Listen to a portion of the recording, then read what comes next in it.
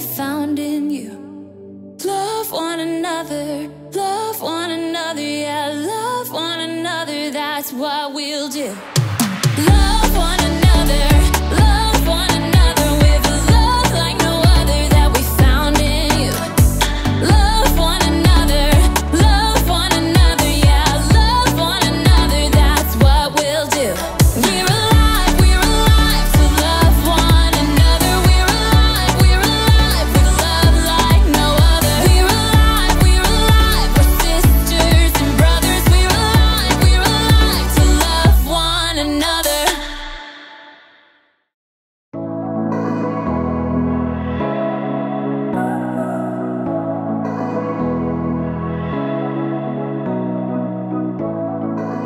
What's up, everybody? Erica here, and I am so happy to have you on my block. As you can see, we've got a whole community of people living right here, working together to help each other and show compassion.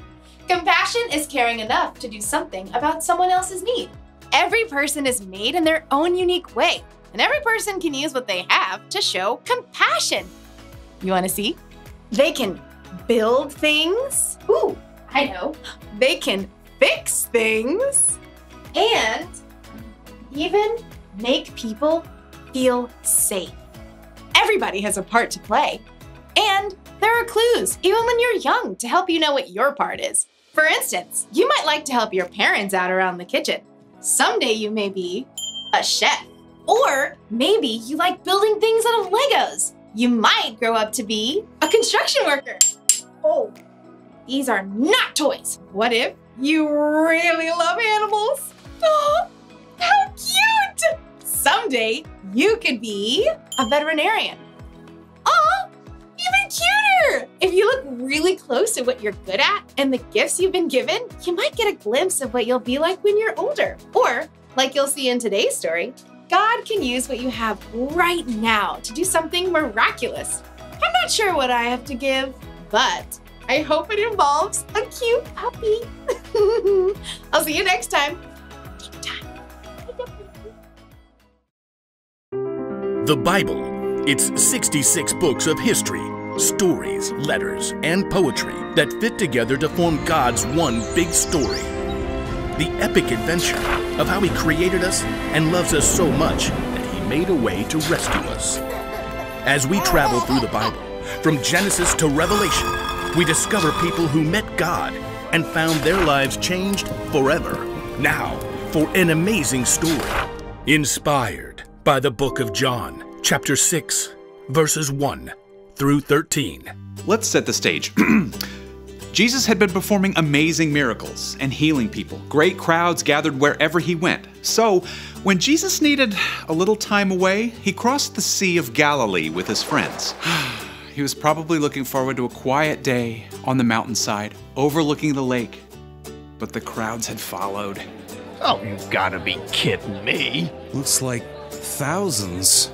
Should we send them all away? No, I'll talk to them. Even though He was tired, Jesus welcomed the people. He could see the hunger in their hearts, so He sat down on the mountainside and began to teach them. I am the bread of life. Whoever comes to me will never go hungry. Through the heat of the day, Jesus kept speaking to the people. As the sun sank lower, though, people started getting restless. See, nobody planned to stay there the whole day, and everybody was getting hungry. Well, Jesus knew how He would provide a meal, but first, He spoke to His friend Philip. Where can we buy bread for all these people to eat? Philip's eyes widened as he looked down over the mountainside. There are thousands of people here. Even buying enough bread for everyone to have one bite would take more than half a year's pay.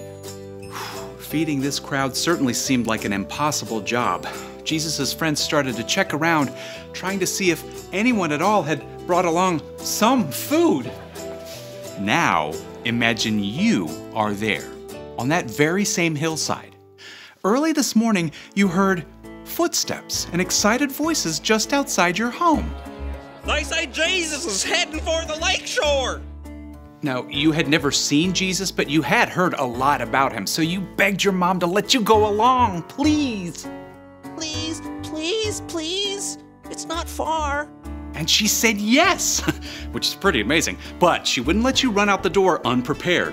Here I've wrapped up some bread and fish for you. Thanks, Mom. So you grabbed the bundle, thanks Mom, and ran out the door, joining the crowd.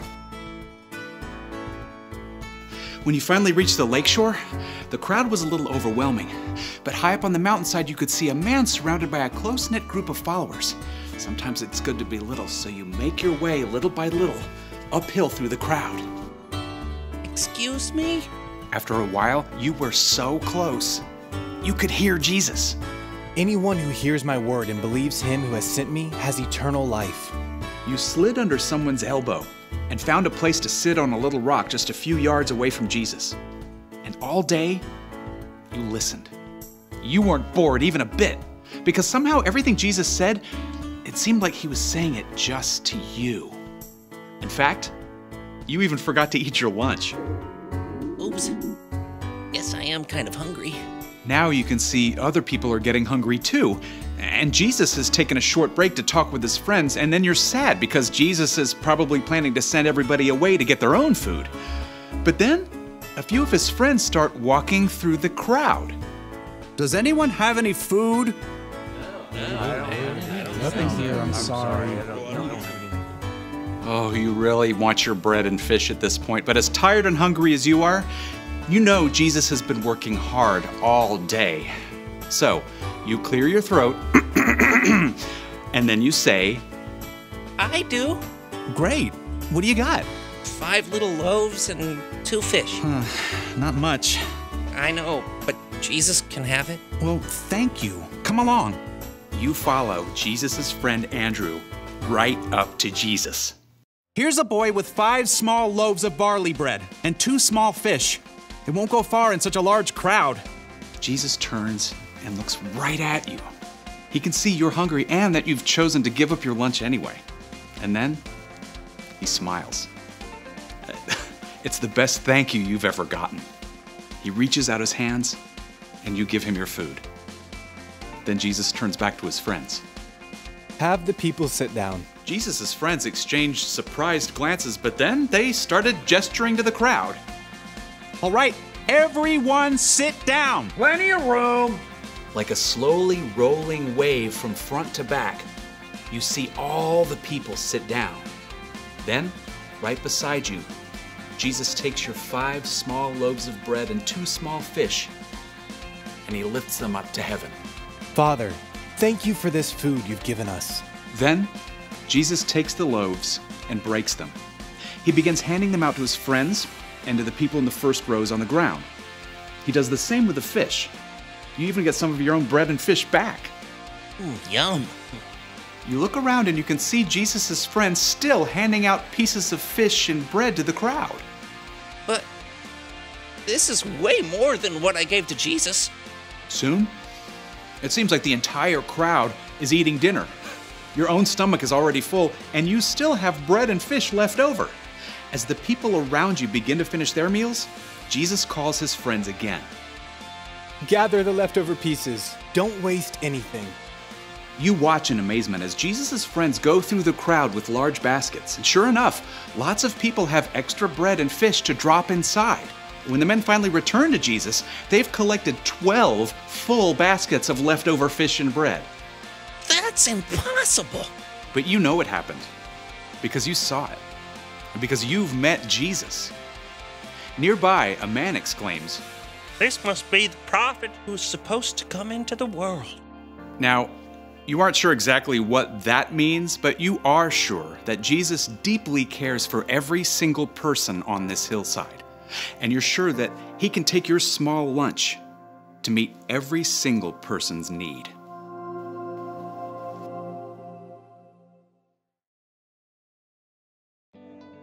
When the boy showed up to see Jesus on a mountainside with a crowd of over 5,000 people, it probably never crossed his mind that he could be part of a miracle. All he had to offer was 5 loaves of bread and 2 fish, and God used it to feed everyone. You never know what God's going to do when you use what you have to help others.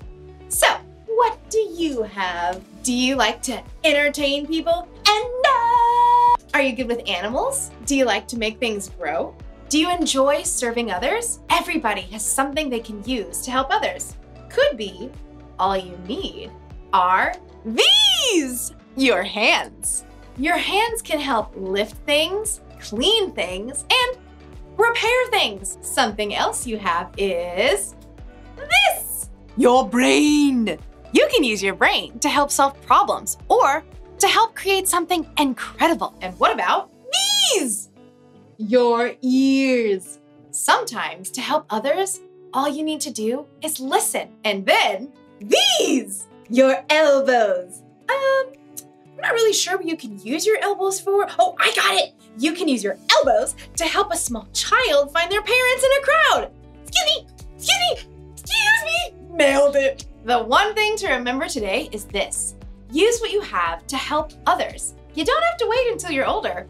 God can use even the smallest things to make a big difference. I just thought of another use for your elbows. The chicken dance. Your turn.